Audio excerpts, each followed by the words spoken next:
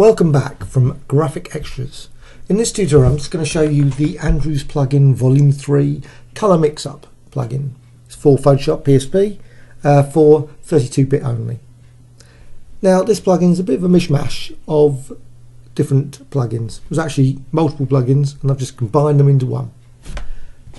So there's a contrast setting, a blur setting, rasterization setting, as well as tone and saturation. Now every time you change the setting here, these change. So just going to go back to contrast. You'll notice it says contrast, red, green, blue.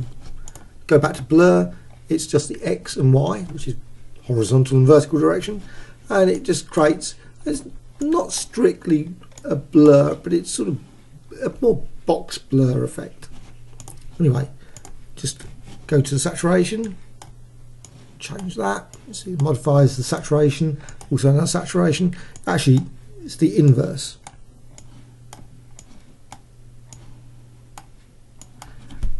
There's also other options, and I'm just going to reset at this point. You can actually mix in the various channels. There's red, green and blue, the original image. So you have more or less of the original brought into the picture. Also there's a factor option, which is basically applies a more red, green or blue. Again, it's a channel by channel basis. Also you've got a noise function which will add noise into the image as well.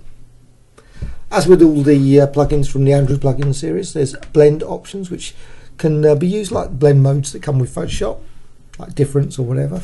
There's a selection of internal ones that apply the effect to the image, but obviously difference or zapped as I've called it sometimes can create max, a negative effect, etc.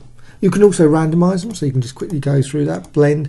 You can get edge effects as well as tile effects and frame options as well.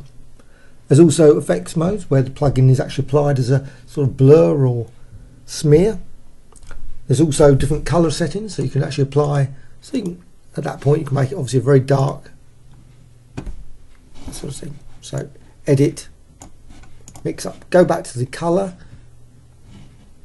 mix up, and I'll just zoom in again. There's other options. There's post processing randomization color, so I'm just going to go to here, gradients, and you can actually apply additional gradients. I better change that blend, and it will apply different types of gradients to the design. As the red is very strong, that's going to be, I'm just going to actually return this, reset this, quickly show you the resets there. Gradients again, you just apply different gradients to the effect. As with all the other plugins, you can use them as smart filters. You can also use them with Photoshop actions as well as scripting. Of course, combine the effects, so you can apply this effect if you want to. Just click that. Of course, go back into the plugin. And now obviously you can modify that effect. I'm just going to randomize it a bit, and you can combine